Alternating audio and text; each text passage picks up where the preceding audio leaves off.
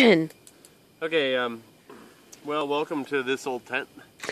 And this weekend's feature in this old tent, we have the radio. It's very old, it's very staticky, you can see the radio. And the kitchen is over here. And since it's this old tent, of course we're going to be cooking beans tonight, pork and beans. And the kitchen also comes with the latrine burial aid. So if you need to go, dig a hole, you'll have to take the kitchen apart first. But this house comes with two vestibules. One, if you can imagine, is here. The other one's over there. It's got a skylight right here, and patio doors. There's another patio door over there that has to be closed. But yeah, it's a mirror. I mean, it's very spacious. It's probably like 8 cubic feet or 8 square feet or something. Maybe more than that, but it's fun.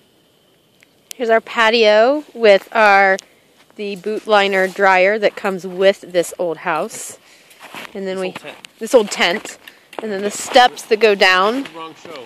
Oh, sorry, wrong show. And then of course the automatic ski skin dry machine that also comes with this old tent.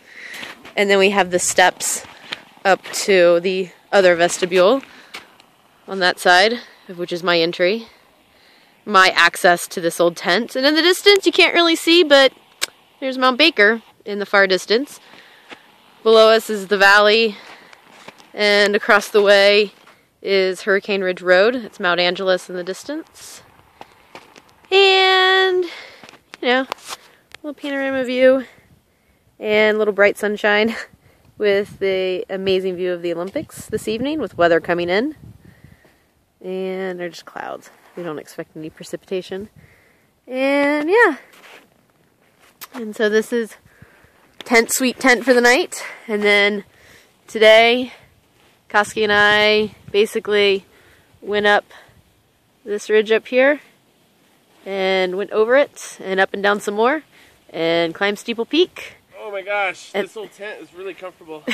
And then skied down as far as we could into the valley and below Steeple Peak and climbed back up to this old tent.